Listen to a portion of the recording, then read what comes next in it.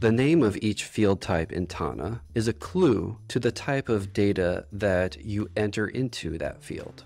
In this case, it might not be as immediately clear as the other names, but an instance field does give away what you include as part of the data here.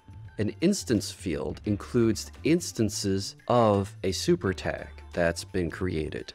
In my example here, I have a funny people field, and inside the options are people, items that have been given a person tag. As you can see here, person. What about this auto initialization to ancestor with super tag? What does that mean? Let me show you.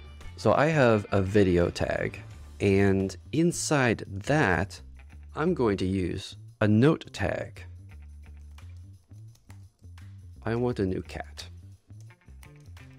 That's a note that I'm taking in the context of this video.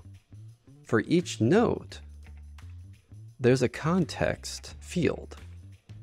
And this context field, if we click into there, has that auto initialization option toggled on.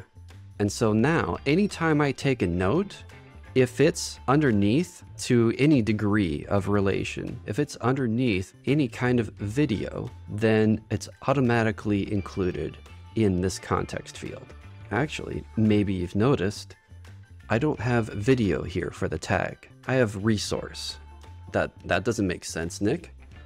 Actually, it does, because in my schema, resource is the parent super tag of a bunch of other super tags, from tools to content, various forms of media, but they all share certain characteristics. And so I put this resource tag here. So anytime I record notes on a video, on a podcast, about some kind of website, anything, it provides this context field that will be automatically filled if I'm in some sort of context.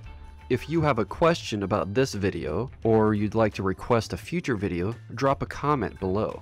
This video is part of a playlist called Tana Bits, so check out the other videos there. And subscribe and hit the notification bell to get updates on any future content.